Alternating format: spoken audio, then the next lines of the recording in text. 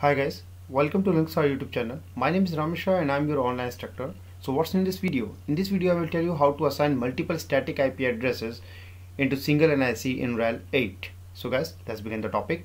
But before start the lab session, we have to understand few points, which is why we need multiple static IP address in the same NIC card. In Linux operating system, we have the flexibility to assign multiple static IP addresses to the same interface, through which we can access our server with different IP addresses from different network. So in this type of scenario, we need multiple IP addresses. So guys, let's start the lab session. And this is my VirtualBox dashboard. And here I have two trusted virtual machine. First one is a Linux server and second one is a client machine. Okay. So I move to my first virtual machine, which is Linux server. So I click on the show. Here it is. And firstly, I log into with my root user and will show you the host name and OS release version and the IP address of this machine. So I log in with root, assign the password. Here I am. Okay. Now, first of all, let's view the host name and the OS release version. So the command is hostname ctl. You can see my currently static hostname is server1.example.com and currently I am using Red Hat Enterprise Linux 8.0. And now if I go with the IP address, so I have the command IPAS, IP address show. When I press enter, see, you can see my attached network interface is ENP0S3. It could be different in your case. So further move to next, you have to verify and sure about the available and attached network interface. Apart of that, we have one more command to identify the available network interface, which is NMCLI. So you can go with NMCLI and connection show. See, or otherwise we have one more command, NMCLI device status, dev status. So from here we can identify our available network interface and their available state. It should be connected. Okay. So if I again run IPAS, this time I mention the interface ENP0S3 and press enter. So you can see presently I have only one static IP address assigned with this network interface, which is 192.168.0.1. So now the point come how we can assign multiple static IP address. So we have different ways to assign multiple static IP address to a single NIC. Let's start one by one. So firstly, I start with the network configuration file. I go to the location where I find the network interface configuration file, which is /etc sysconfig network-scripts, and if I type here ls command, I got my NIC configuration file, which is ifcfg enp0s3. So I just open this file using vim-meter. Okay, and let me set the line number first. Okay, you can see we have already set the entry for 192.168.0.1. Look at the line number 16, IPADDR. Okay, and prefix, that means a subnet mask gateway, that is 24. So I now to set the additional IP address, I just mentioned two lines, which is IPADDR and prefix. So I just copy and modifying it. So say 2YY, go to the bottom and just paste, and I mention IPADDR1 and modify the IP address, that is 192.168.0. this time I said 10, and prefix will be the same, IPADDR1 IP address and then prefix 1, that is 24. So I set 192.168.0.10 IP address. IPADDR1 means we are trying to set one more IP address. Similar way we can go with IPADDR2, IPADDR3 and many more. And prefix will be the set as your IP address range. In my case it is C class IP address, so a prefix will be 24. That means my subnet mask will be 255.255.255.0. Okay. So now just simple save and quit from there. And in this way we have assigned one additional IP address to this NIC, but in order to activate this we have to run the few command, which is systemctl and reload what network manager services. It will reload the NIC configuration file and run one more command, that is if up enp0s3. So this command will activate the configuration for the same. Now time to verify the entry.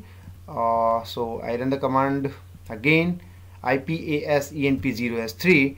I'll look at that. We can see that it shows me both IP address against the same interface, which is ENP0S3, and the IP address is 0.1 as well as 0.10. So this is the first method. Now move to the next method, which is nmcli command. So I run the nmcli. nmcli command, we can also assign the additional IP address to the network interface, and the command will be nmcli connection modify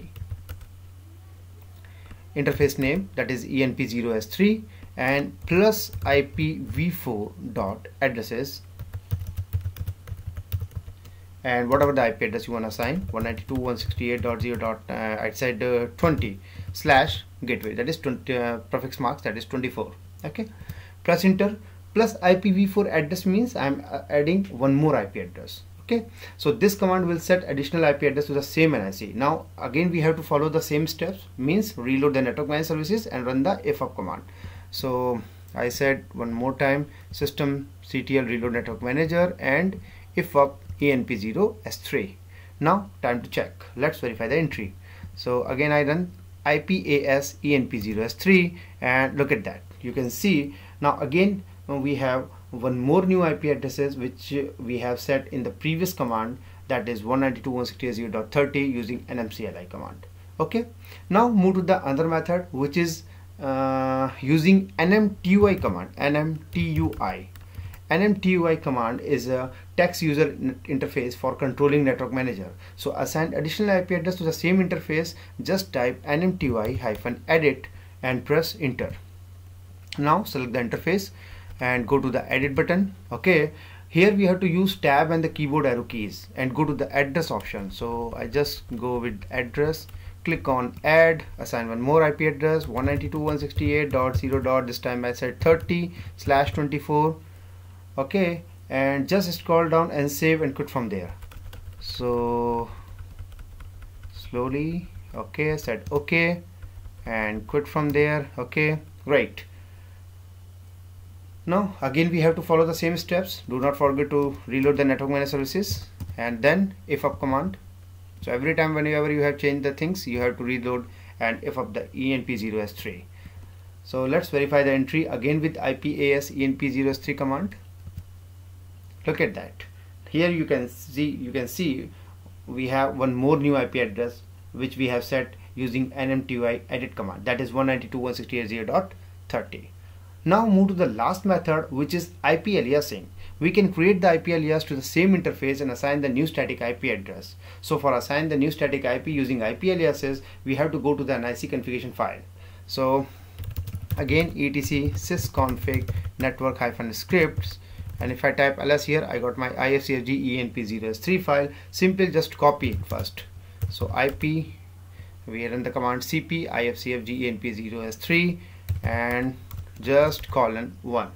So now I press enter and open ifcfg :1, and let me set the line number first.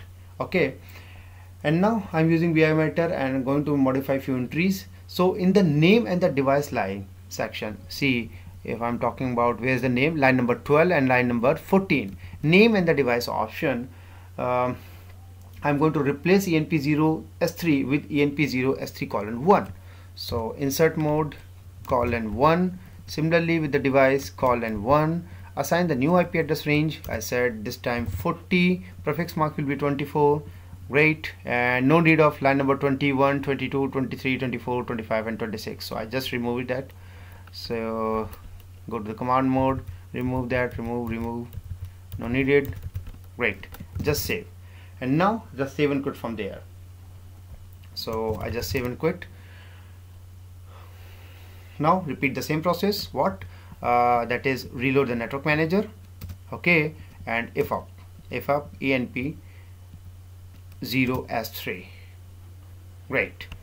Now let's verify the entry. So I have the option, I can run ifcfg IPAS0 ENP0S3 and look at that. We have another IP address 192.168.0.40. Even if I run ifconfig command, you can see I have a ENP0S3 :1 interface, that is IP aliasing. Okay, So this is how we can assign a multiple static IP address. Now in order to test all these IP addresses, I move to my other trusted virtual machine, which is station 1. So I log into the client machine, and this is my station 1. I log in first with root user, and let's verify the IP address of this machine. So I said host name -I. Look at that, the currently IP address is 192.168.0.2. So now I ping with all given range one by one. So I said ping -C 192.168.0.10, and counting will be, I said 2 is sufficient for me. Look at that, 2, 10, say 20, great, say 30, okay, and say 40. Okay, so here you can see we are getting the proper response from the given IP address. It means we have properly set it and it is in working condition. So guys, this is how we can assign multiple static IP address to the single NIC in RHEL8. And finally, this is the end of this topic. Hopefully you enjoyed and learned new things. Soon I will come up with another interesting topic. Till then, keep practicing. If you feel something I have missed or you wanted to know more something else, please leave your comment and subscribe my YouTube channel for more updates. If you like this video, please do not forget to like, share and subscribe my channel, and press the bell icon button for the latest update. Thanks for watching. Stay safe and goodbye.